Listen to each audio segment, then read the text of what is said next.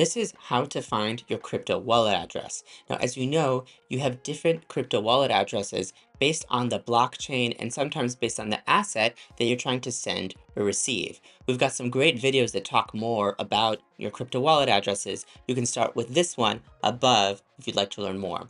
But for today, let's start by focusing on Bitcoin and Ethereum. So start by going to your main wallet screen. You can see that I already have Bitcoin and Ethereum in my wallet, but let's say I don't. I can go to receive, and usually you'll see at the top popular assets that you might like to receive. If you can't find those assets, you can always tap at the top on stable coins or different specific blockchains, or here I'm even just going to tap on search and I'm going to type in Bitcoin. I'm going to tap here to see my Bitcoin wallet address. And you can see a lot of information.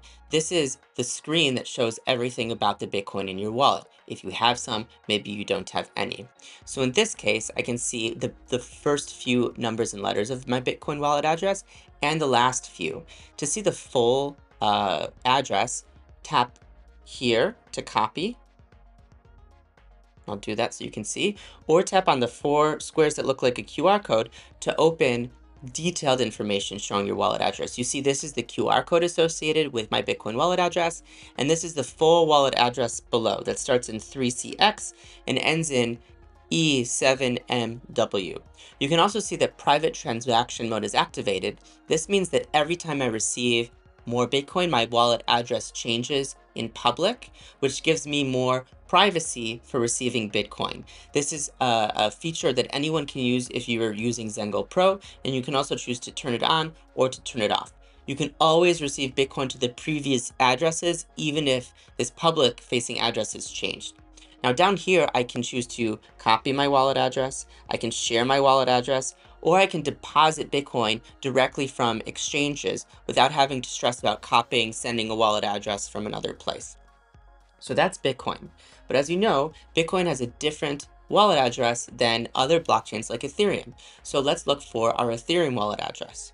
I'm going to scroll down and I can see it here. In this case, I'm actually going to do something a little different. This is a hidden feature inside of Zengo. You see, I can slide Ethereum to the left and to the right. If I send it to the left, it means I'm going to send Ethereum, right? And it'll pop up an opportunity to send. I'm going to close that. If I slide it to the left, then it's an opportunity to receive, and it immediately takes me to the main Ethereum wallet address where I can see here it starts in OXF and it ends in E9C.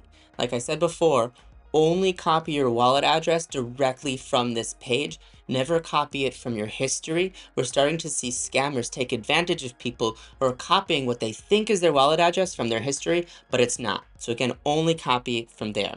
Now, as you know, I have multiple wallets because I'm using Zengo Pro. I'm going to open a different wallet. Let's see, I'll go to my Web3 Minting Delegate wallet, which has much less assets on there just so you can see what the situation might be like for you. So here, let's say I want to find my USDT wallet address. I don't have any USDT in this wallet yet. So instead, I'm going to go to receive right here. And in this case, I think I'll tap on stable coins because it'll show me lots of different stable coins that I can use. And one of the first is USDT, right? We have it on a number of different blockchains. In this case, I'm going to open USDT on Tron. And this is my USDT on Tron wallet address, right? You can see it starts in TQT, it ends in HQN. In this case, I'm going to tap on those 4 squares to view the full wallet address. And then this is what I would copy to share with somebody who wants to send me USDT on Tron.